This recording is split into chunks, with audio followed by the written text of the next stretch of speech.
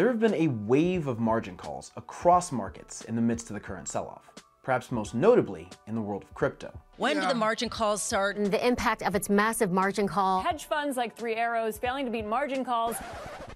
I'm gonna stop right there. I know a lot of you are probably wondering what margin calls are and what they have to do with crypto or any other market crash.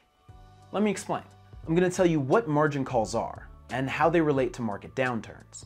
Explain why we tend to only hear about them when markets are tanking, and explain why they can turn market downturns into market crashes.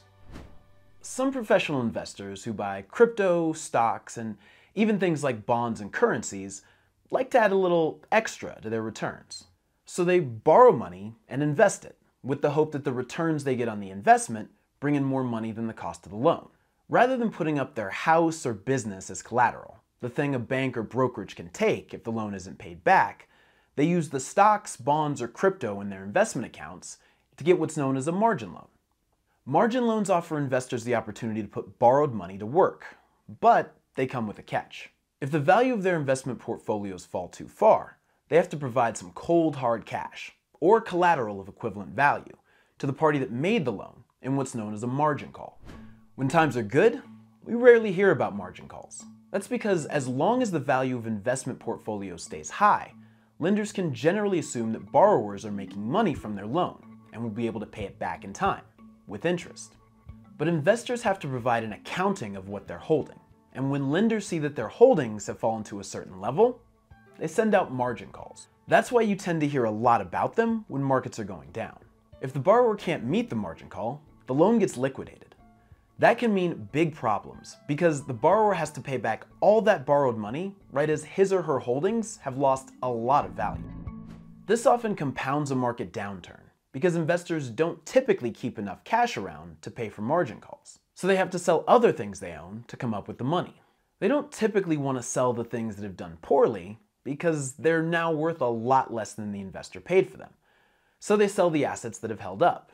This is often large company stocks or index funds that track the S&P 500, or in the case of crypto investors, popular and highly valued tokens like Bitcoin and Ethereum. That brings down the value of those assets, and if the selling continues, it can turn a sell-off in one sector of the market into a widespread market crash, like the one we're seeing right now in stock and bond markets. In crypto, many companies are using smart contracts, which automatically liquidate portfolios when margin thresholds are reached. That's a new twist, and has likely exaggerated the crash we're seeing in cryptocurrencies.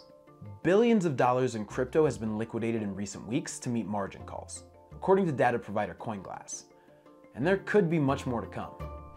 Trading with margin loans is a bit like selling on consignment, and the late great Notorious B.I.G. told us in 1997 that consignment was a strong word, strictly for live men, not for freshmen. If you ain't got the clientele, say hell no, because they gon' want their money rain, sleet, hail, snow.